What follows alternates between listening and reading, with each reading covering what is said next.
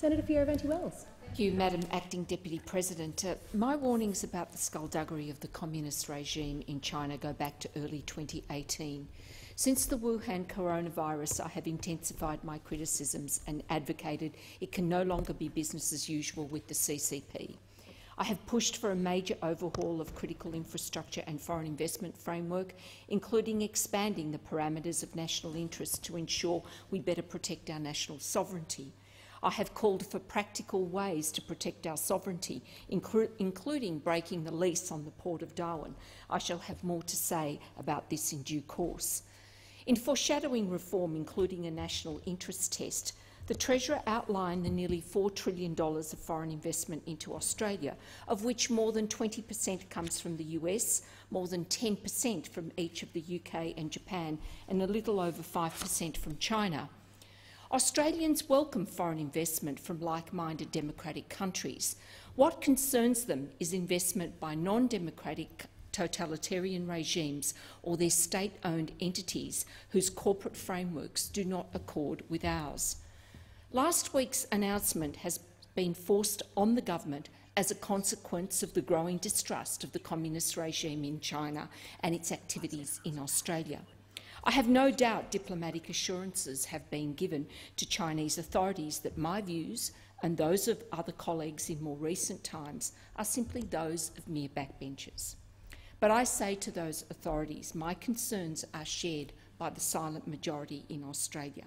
This is what democracy is about, and backbenchers love to be underestimated. For years we have been prepared to turn a blind eye to CCP skullduggery because the rivers of gold were flowing. Principles and values-based dealings gave way to appeasement. Our export figures tell the story. During the Howard years, exports to China rose from about 5% to 13%. Under Labor, they shot up to 30%. Under the Abbott-Turnbull-Morrison governments, they have risen to about 33%. In 2013, a Treasury paper sounded warnings about Chinese state-owned enterprises. Notwithstanding their growth in Australia, in June 2015 the China-Australia Free Trade Agreement was signed. In a 2017 paper entitled Mapping the Legal Landscape Chinese State-Owned Companies in Australia, Professor Roman Tomasic and Senior Lecturer Ping Zhong, both from University of South Australia, explored the legal contours of Chinese-controlled investment in Australia. Their paper stated that in 2003, China established the State-Owned Asset Supervision and Administration Commission, which oversees state shares in major SOEs.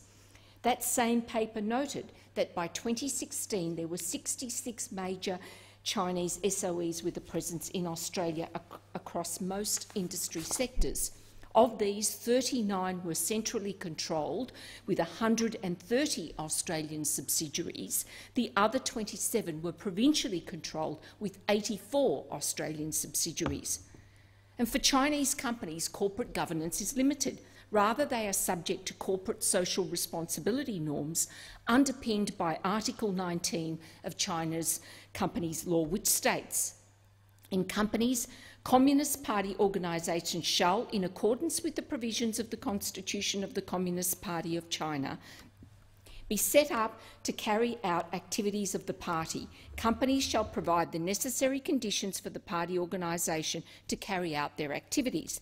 This puts CCP front and centre of SOEs, irrespective of whether they operate inside or outside mainland China.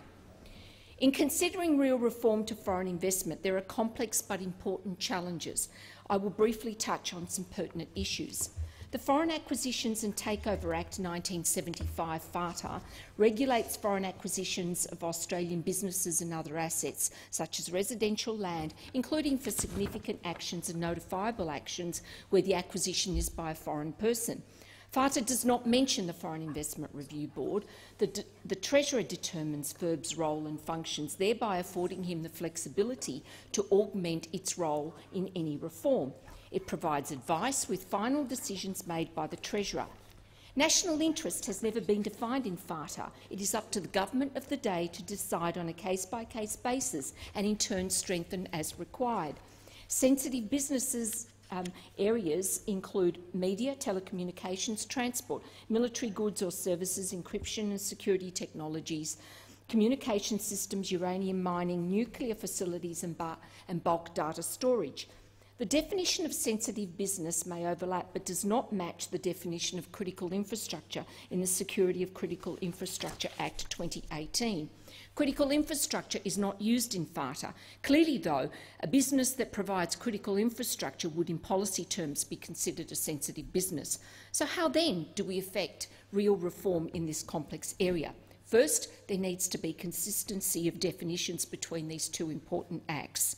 Sensitive business should include critical infrastructure and new provisions relating to the acquisition of critical infrastructure. Further, the definition of notifiable action under FATA should also include an investment of any value in critical infrastructure. Regrettably, critical infrastructure is restricted to ports and utility assets, gas, water, electricity.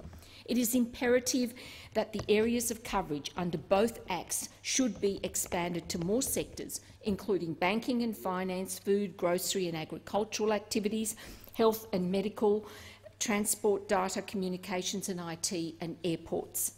Secondly, whilst the Treasurer has broad discretionary powers in determining the national interest, this could be augmented by adding to the definition of notifiable action to ensure more relevant matters come to the Treasurer's attention. Thirdly, clarification is needed as to whether Australians with dual citizenship could be considered a foreign person for the purposes of FATA. FATA defines foreign person as one not ordinarily resident in Australia, leaving open the possibility of an Australian citizen being a foreign person for the purpose of FATA.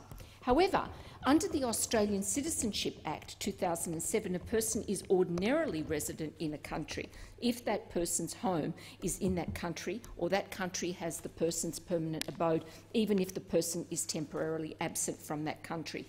This leaves open the possibility that a dual Australian citizen may not be a foreign person under FATA through his or her citizenship alone. It is their residence that is significant.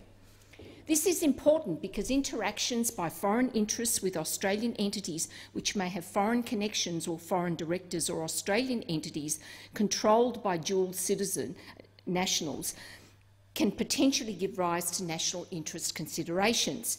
Now, FATA applies to all corporations, whether or not formed or carrying on business in Australia. Hence, for directors of companies who hold dual citizenship, we also need to look at the provisions of the Corporations Act, including disclosure of their directors' material personal interests. It may be that citizenship or connection with another country may be a material personal interest which the director needs to disclose in relation to his or her company entering into a contract to provide critical infrastructure. Lastly, and probably most significantly, is the issue of Australian businesses carried on by or land acquired from government, be that Commonwealth, state, territory or local government, not being subject to foreign acquisition procedures under FATA, except if proposed to sell to a foreign government investor and if the subject of the sale was public infrastructure. A foreign government investor includes foreign governments, state-owned corporations and corporations in which a foreign government or separate government entity alone or together with one or more associates hold a substantial interest. Public infrastructure includes ports, airports, public transport infrastructure, gas, electricity, water and sewage plants. This is infrastructure relevant to national security and invokes the defence power under the Constitution. The exemption afforded to acquisition of land or business from governments is very troubling, given the nature of the pronouncements by Premier Daniel Andrews in Victoria and his Belt and Road plans with the communist regime in China. This is a critical point that must be considered. The Commonwealth can only regulate activities of governments if there is a constitutional head of power that allows it to do so. In broadening the national security test, consideration of the removal of the exemption relating to governments will be a critical test of the government's political fortitude in effecting real change. In conclusion, I'm heartened that the Leviathan ship of state is slowly altering course for a more secure Australia. Whether political fortitude is enduring remains to be seen. Thank you, Senator Fierravanti.